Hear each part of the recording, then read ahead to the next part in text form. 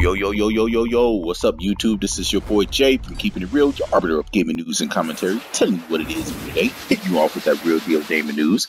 So what's going on, everybody? I would appreciate if you would like, share, subscribe if you dig my content. So like usual, I'm going to go ahead and dig right in. Yeah, man, I want to go ahead and do a video on media bias, man, and if the Xbox X or Microsoft in general, are they going to ever be able to get past this? And is the Xbox X going to be that vessel which is going to allow them to get past the media hate, man? So I wanted to go ahead and address it and see what you guys think. So, first of all, I'm sure you guys are aware of some of the media hate, that's been going on lately. Some of the outrageous stuff is, stuff by IGN,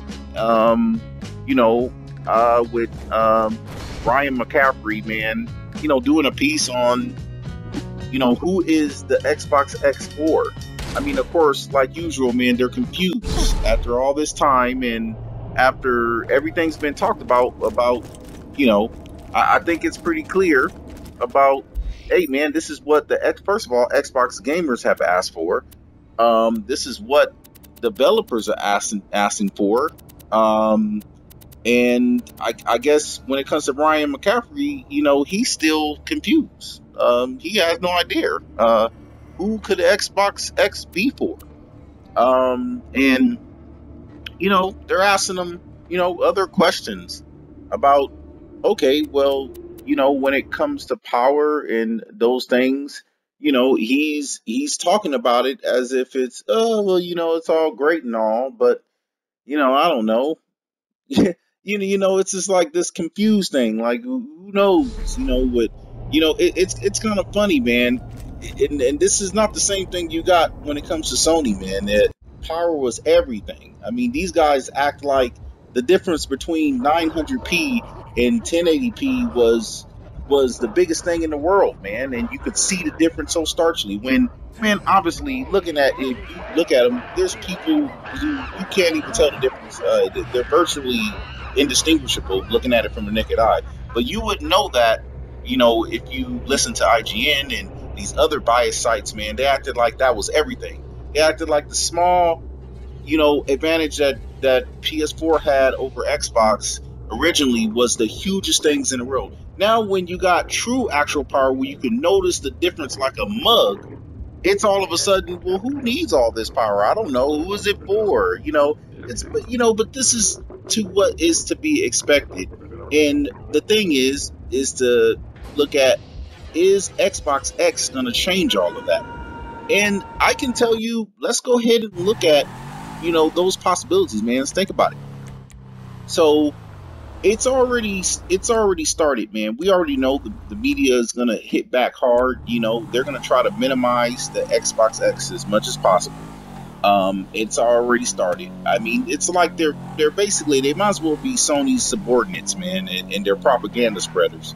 But that's just what we're faced with. I mean, Xbox has been faced with that since the beginning, man.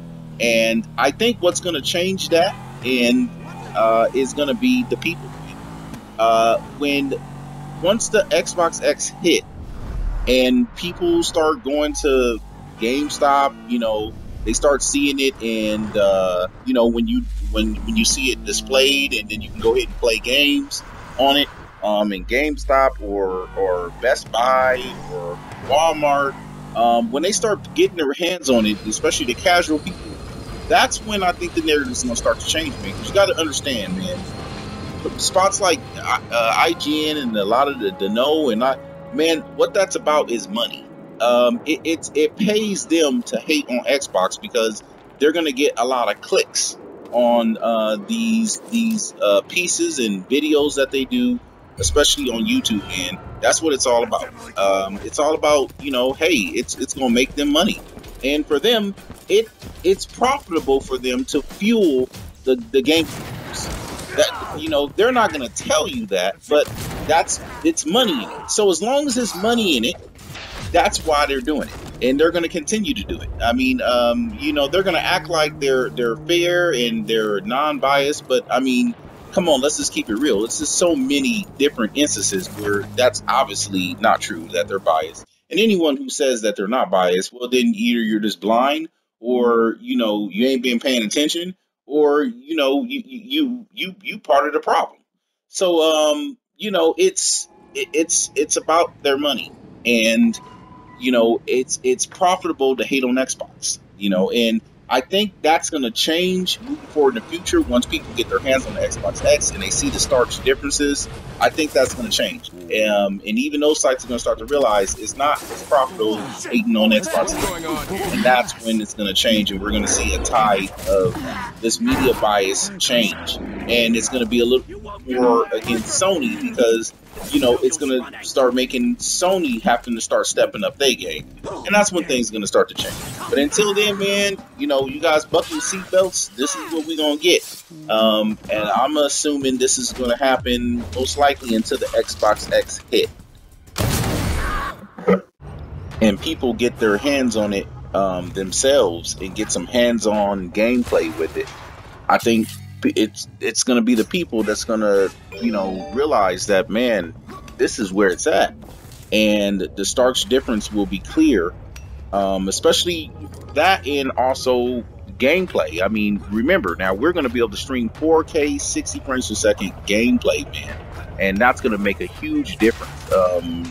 So once that starts to take effect, all this media bias crap, this is going to fade away, because not even the media is going to be able to cover that up or hide it.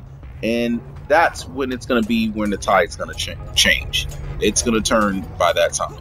So, man, until then, you guys, get ready. It's going to be probably more the same, just going to type of stuff you can expect.